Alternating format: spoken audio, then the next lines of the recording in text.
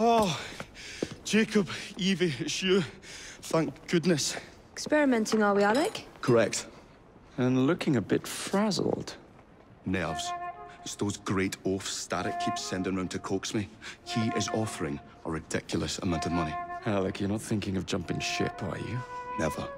I've been working on something in case they get too insistent. It's meant to stun an assailant, should the need arise. Are you certain that it works? Not as such. I've made 3 of them with varying degrees of acidity and whatnot. Oh, one must be the right formula. Let's find some Starrick lackeys to target then, shall we? Speaking of Starrick, he is still transmitting false information. We could simply destroy his transmitters. His company's too well guarded. The bombs will help, but it would be awkward to produce bombs that potentially do not stun. Oh, wait a minute. Looks like opportunity has come knocking. Oh dear, they never looked so angry before. Stand clear, Alec. Let us instead play a little linguistic game with them. Take the bombs and climb onto the roof. When I say the name of a fruit, toss one near the thugs. Right then. Oh, wait, I nearly forgot. Slip these into your boots, and you will henceforth be immune to all voltaic discharge. I think.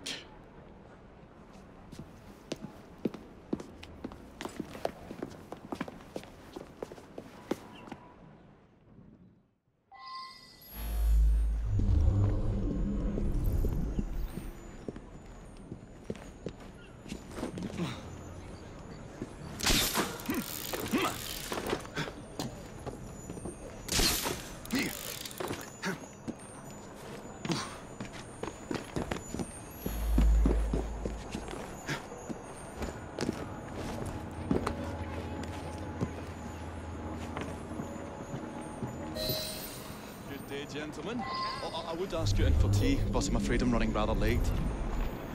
Enough of the niceties. We've come to smash your place up, ain't we, Bess? You got one of them telly what's-its in here, ain't you? You've been reading messages from the Starrick Company. That is as untrue as the notion that the Starrick Telegraph Company is emitting impartial information, sir. Come again?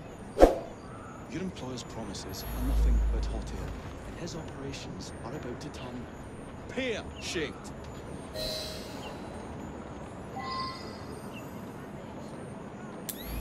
Smart, Alex. What you going on about air and pears for? Oh, I don't know, I feel rough. Oh, that's disgusting. Oh!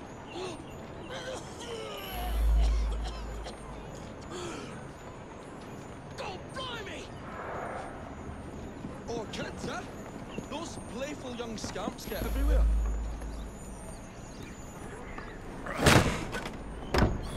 Listen up, Belle, or I'll thump you till your ears are ringing. Oh, a pun. Your wordplay delights me. And to think I worried you had the mental agility of a dollop of donkey's apples. Apples? I think he's trying to be funny. Drop another one. You little sod. Oh, ain't me, Bez. Oh, God blimey, it's got me through. Oh, those rascals throwing stink bombs again. It happens all the time around here.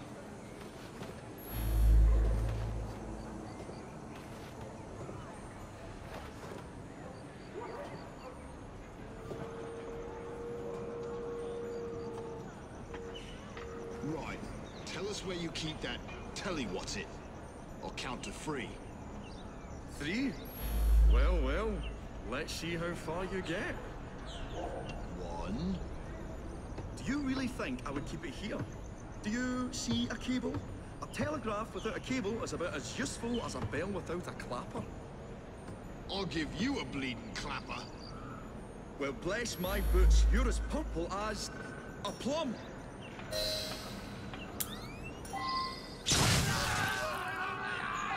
A plum? I feel all wobbly, Baz. What's going on? Bravo, Alec. Thanks to you, Jacob. Your mere presence gave me courage and resolve I never knew I had. I found myself rather witty too. Well, make some more bombs and let's sort out Starrick's propaganda machine, shall we?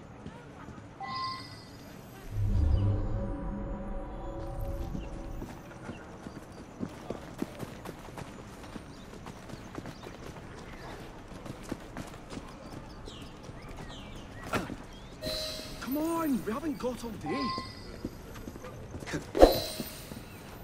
The longer we can keep Starrick from spewing out false information, the more we can awaken the people with the truth about his operations. Let's get to it then.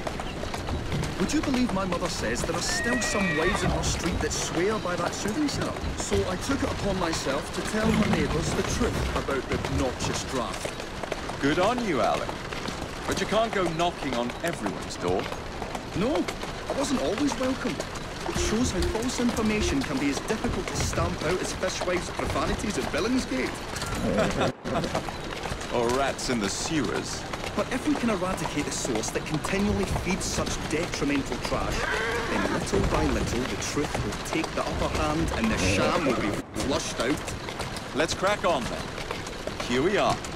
We will have to get in without being detected, man. While I stun them, you sneak inside. I shall destroy not one, but 3 parts of the transmitter. He'll be as good as dancing before a public toilet without a penny.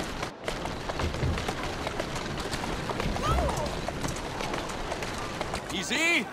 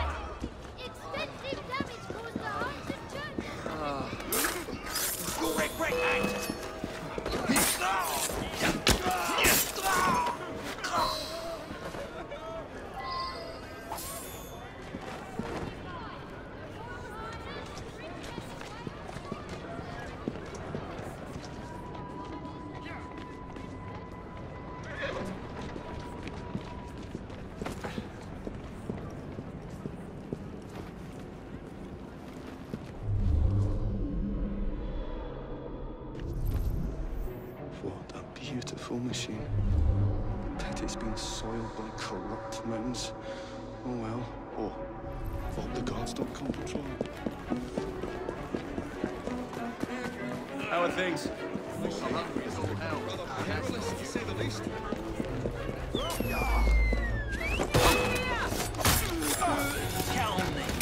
Oh, golly,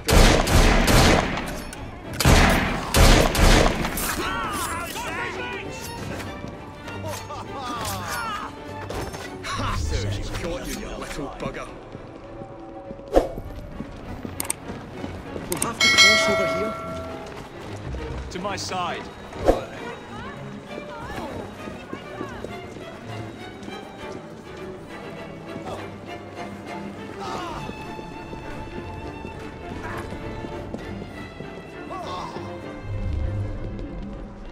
I say, this is becoming rather perilous, to say the least.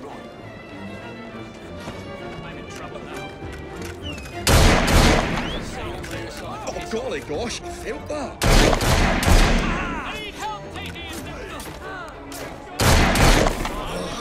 I've had fiddly that one, but I've pulled it as well as a dentist pulls a rotten tooth.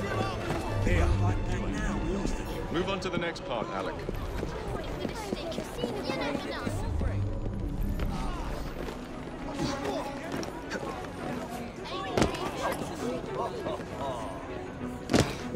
I say, this is becoming rather perilous, to say the least.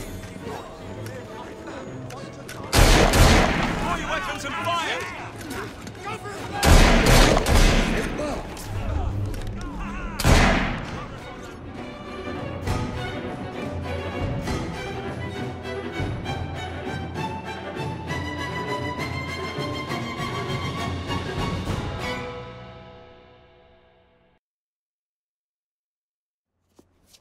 My dears, Jacob, Evie, thanks are once again in order for supporting what is most dear to me and to our cause, freedom of speech. It's a blessing that you employ your genius for the common good, Alec. However, I suggest you vacate your workshop. No need. Not now. You've given me sacks full of courage. And besides, what with my little devices, I have all the protection I need. Should you find yourselves with a moment to spare, do drop by.